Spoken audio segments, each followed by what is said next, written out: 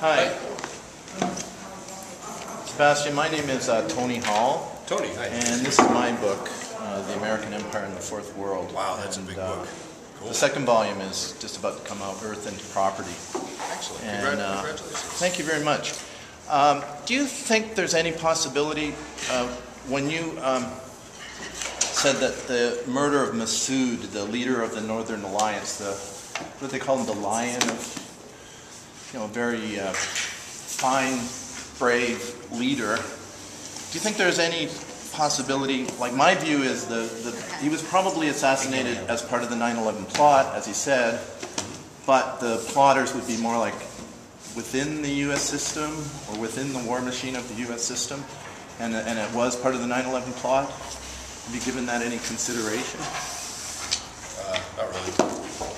Yeah, I mean, you do talk about Al-Qaeda as if it's sort of an external thing. You don't acknowledge the internal nature of how it was recruited within the United States, how the training took place not only in Afghanistan but in Fort Bragg. Isn't it sort of intellectually dishonest not to acknowledge the Al-Qaeda is not just something external to the war machine, but it's from within our side, if you like? I think if there was good information on that, people would be very interested in it. So. Well, there's tons of good information.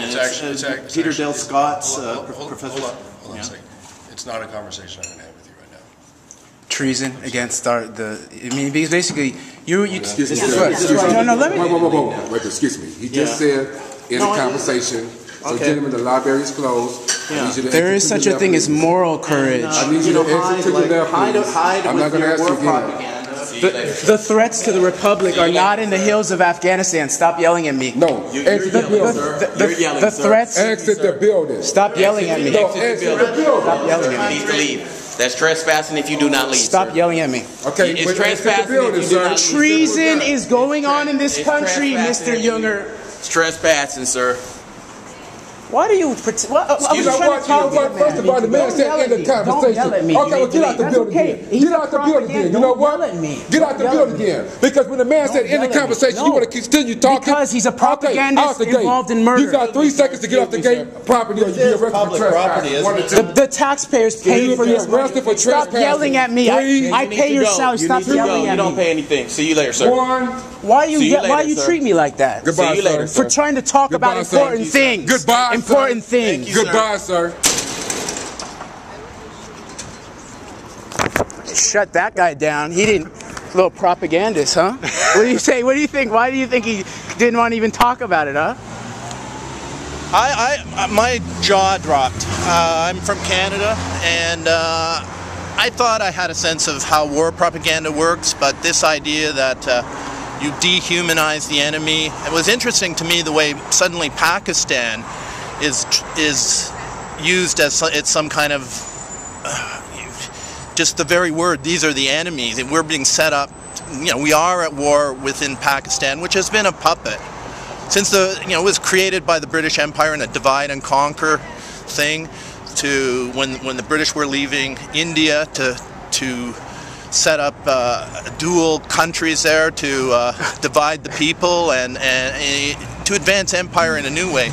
U.S. has been, supporting Pakistan or the war machine in Pakistan, and when dictators get out of control, they're assassinated, as Benazir Bhutto was, probably by Dick Cheney's, possibly by his assassination squads. So it was, classic propaganda. It was all about the human interest stories of our boys and what brave people and what courageous and thoughtful and complex people they are, where the other side, the so-called Taliban, which he couldn't answer really when I called him on it, like you say the word Taliban as if it explains anything. If you're Pushtun, if you're born Pushtun in that part of the world, you're going to be Taliban. It's a civil war situation. Of course, it was interesting, he said the assassination of Massoud, who was this very well-respected, courageous leader of the Northern Alliance, was part of the 9/11 operation. Yeah, it probably was. The coincidence of taking out a real leader to clear the way to set up your puppet leader, Hamid Karzai, who worked for Unocal, and you know is a puppet, the U.S. puppet, to take out a real leader just before 9/11, so you can set up your puppet. You know, that's fairly obvious. He said there's no written record that Al-Qaeda, there's no documentary record that Al-Qaeda is from within the system. I mean, it's well documented. It's extremely well documented by Peter Dale Scott in The Road to 9/11 and other sources that it was basically Al-Qaeda was set up. It means the base as part of the U.S. effort to take down the Soviet-backed puppet regime in Afghanistan. And so Al-Qaeda, any media that talks about Al-Qaeda as exclusively an external enemy and doesn't acknowledge the internal roots of Al-Qaeda, I take that as a signal that this is propaganda, that this is not serious journalism, that this is part of the war machine. Of course, the war machine, the real war, is to contaminate our minds. I mean, in order to carry on this, you know, elevate these war budgets after the demise of the Soviet Union. Hey, you're a permanent war economy in the United States, you don't have an enemy, you have to invent an enemy. So that's what we were seeing tonight. That's what Mr. Junger, Sebastian Junger, was clearly advancing, the dehumanization of the enemy, as if this is, and then he was very clear, this is a worldwide conspiracy. These people fighting in Afghanistan are from all over the world. Therefore, that justifies our 700 bases all over the world, our Trident submarines, our militarization of space, you know, bankrupting the country, denying people like publicly supported health care. I mean, the health care reforms, it's still going through the private companies. It's just another subsidy. It's just another giveaway to the vulture capitalists who are pulling down this country, and the diversion of this phony global war on terror. Look at what happened. Look at the financial debacle. Look at what was really going on as we were being pointed at Afghanistan. How convenient that the plotters of 9/11 are said to live and plan, you know, in caves with their flashlights, just exactly where the pipeline routes need to go. And where the opium needs to be regenerated. Yeah, and of course the Taliban were decreasing the heroin trade. And now the Northern Alliance, Karzai's warlords, networks of warlords, is immensely increasing the flow of opium out of Afghanistan, heroin. You know, the illicit drug trade has always been a pillar of empire since the days of the Opium Wars.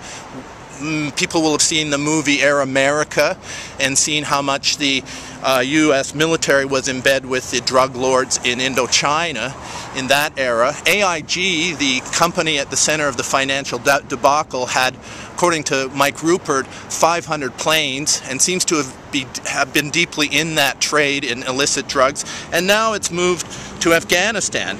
So this war machine, wherever it goes, sides with the drug dealers. The most powerful of the drug dealers. The idea that we're fighting, say, for the rights of women, well, those drug lords in Afghanistan are not liberal, egalitarian. They oppress women. I mean, the propaganda machine, my jaw dropped when I heard that. It was just so grotesque. And so, and it was so troubling to see a room full of obviously well-educated, genteel intelligentsia just go along with it as easily as they did. These are the liberals.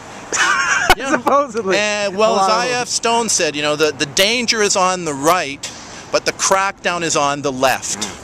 And, you know, we see that with Amy Goodman, with Noam Chomsky, this unrelenting effort to say, well, we shouldn't even talk about 9/11, and we shouldn't even look at the evidence. Even to talk about it is somehow seen as, what is it, Amy? What is it, Noam? Like, Noam Chomsky had a book on 9/11 and proclaimed right off the bat that this obviously came from an external enemy. Well, we know Al-Qaeda was not an external force. Sure, there are people with all kinds of wild ideas, but in the Cold War, the United States built up theocrats all over the world. Anybody who had a theocratic view of the future, let's have government through religion, they were automatically anti-communist.